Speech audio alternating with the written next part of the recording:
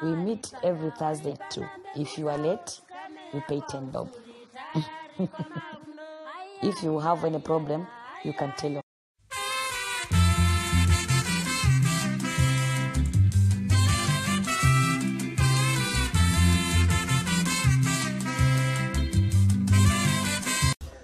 Hi guys, welcome back to my channel. It's a girl Tronwy and I'm back with yet another great video.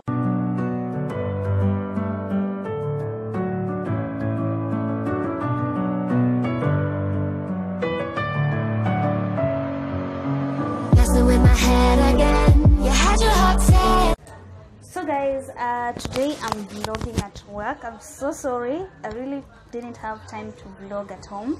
So the reason why I'm vlogging here is because I wanted to meet this amazing lady that I've told you, and this is the present she brought me. So like they make baskets using sisal. So this is one of her designs. She has told me to put some earrings in here. So yeah, let's go and talk to her. So guys, I'm here with Madam Hilda. So you can tell us your name and what you do. Yeah, so can you tell us? My name is Hilda. I normally work with Betty with an organization of Sanking. So we used to sell solar lamps. But on my part time, I used to do basket weaving. So I'm the chair lady of Taitataveta Association Basket Weavers. So I deal with groups. I work with the 48 groups, the women that weave basket weavers. We use local material, we use sisal. So our basket we made from sisal, local basket. That is our traditional basket for carrying whether you go shopping, either one if you want to put your earrings.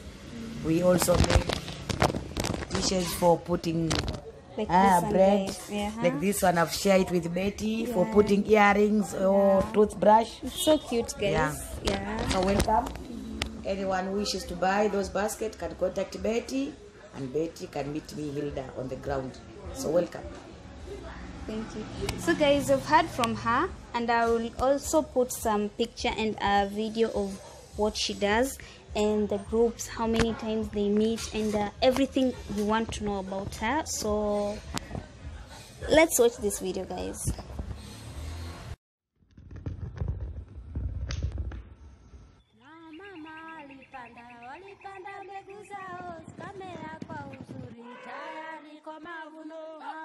We meet every Thursday too.